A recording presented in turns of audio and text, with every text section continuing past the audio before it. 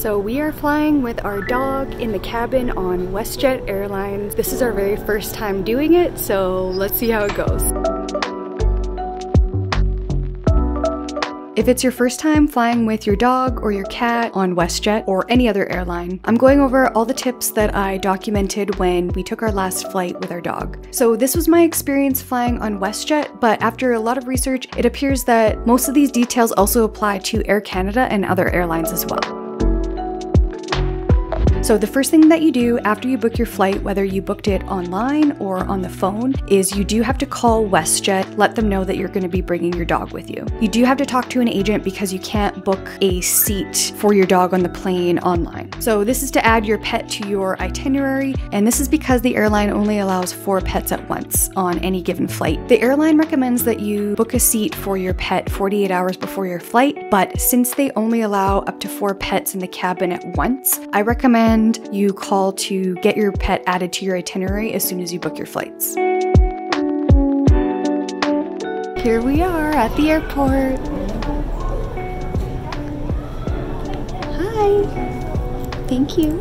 To be honest, I'm shocked that there wasn't more of a process to bring a dog. We checked in with the agent. Even though we didn't have checked bags, you still have to go see the agent if you're bringing a pet. It was really smooth. They just made sure we had our carrier and that she could fit inside. If you're like us and only fly with carry-on luggage, you can't just bypass and go straight to security. You do still have to go see someone at the airline desk. They check your pet in. They will print out a boarding pass. They'll mark it with a P for pet. They just want to make sure that you have your carrier and that it's a good size and that your dog fits inside comfortably. We had Miley on our leash with us when we checked in. We didn't have her inside of her carrier. The airline agent didn't end up checking, but I think it was pretty obvious that she fit inside, so it wasn't too big of a deal. If it's a tight fit, they're going to want you to demonstrate that your pet fits inside comfortably.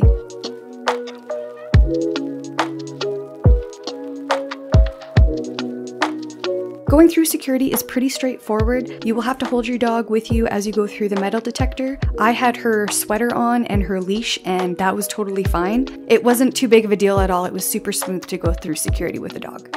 As far as going through customs, the border agents will likely ask for a up-to-date rabies certificate and a list of recent vaccinations to make sure that your dog is up to date. So make sure you have those printed out and handy and ready to go, and you won't have any issues. So I would say still get here really early just because through security, you just have that extra luggage you have to deal with. So I think between the two of us, we used probably 8 bins for all of our stuff because we've got Miley's carrier and I have to hold her. So it just takes a little longer to get through. Even though it was a breeze, just make sure you give yourself lots of extra time.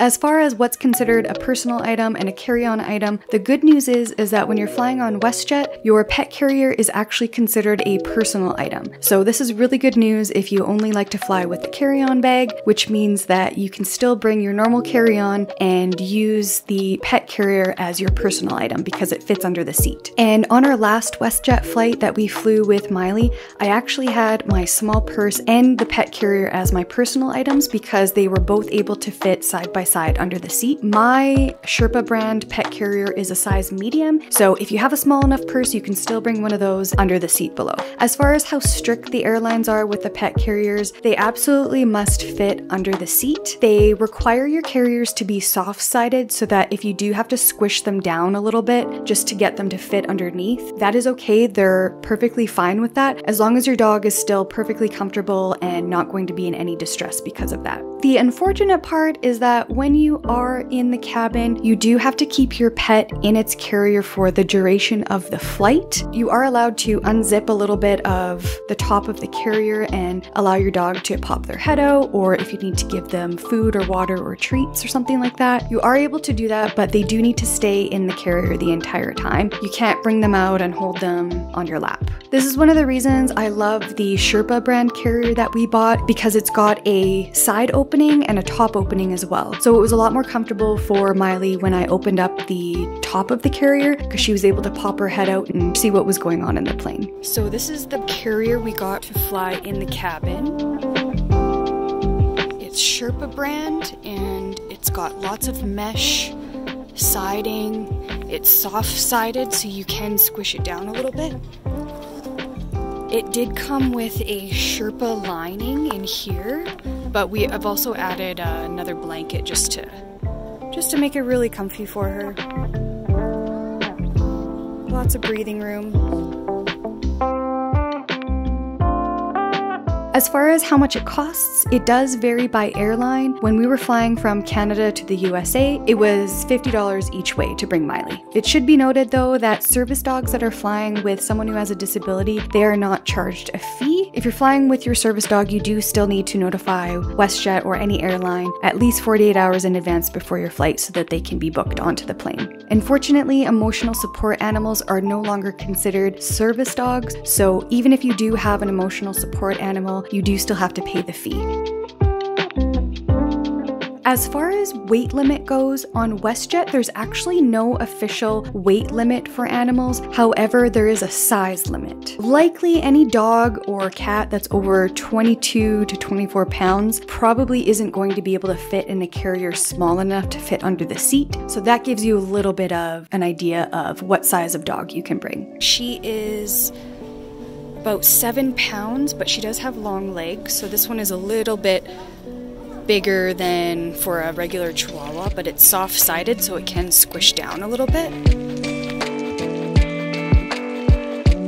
Here's a few more tips about bringing a dog in the cabin, some things to consider that I definitely wish I would have known before booking my flights. The first thing is that you cannot have a pet carrier under the seat in emergency exit rows. Chris and I normally book the emergency exit rows just because he is 6'9". We learned this the hard way after booking our flights. We wanted to add our dog to our itinerary and the service agent informed us that we had to change seats. So just make sure that you do not book emergency exit rows if you're bringing a pet with you. Finally, if you're on a WestJet flight with the premium seats in front of you, so the first 3 rows, avoid booking the aisle seat in row number 4. This is because in front of you, there's only going to be 2 seats. The storage under the chairs is actually a little bit skewed. So the aisle one has very little room, but the middle and the window seats have plenty of room. So if you're sitting in row 4 or whichever row is directly behind the premium plus seats, just make sure you don't plan to put a pet carrier on the aisle seat because there's no room for it. If you booked a WestJet vacation package, you can absolutely bring your dog with you on the plane, but you do have to make sure the hotel you're staying at does allow pets. I hope this video has helped you feel a little more comfortable about bringing your dog or your cat in the cabin with you on WestJet or any other airline. If you're interested in more dog-friendly travel videos, I have a video on visiting Scottsdale, Arizona and all the dog-friendly things you can do there. And as always, please check out my blog posts on the topics. I have all the links below, and in there I've included a lot more detail than what's covered in this video, so give those a read if you're interested. If you're finding this video helpful, I would love if you gave it a thumbs up and hit that subscribe button so that you're notified when I come out with more videos like this.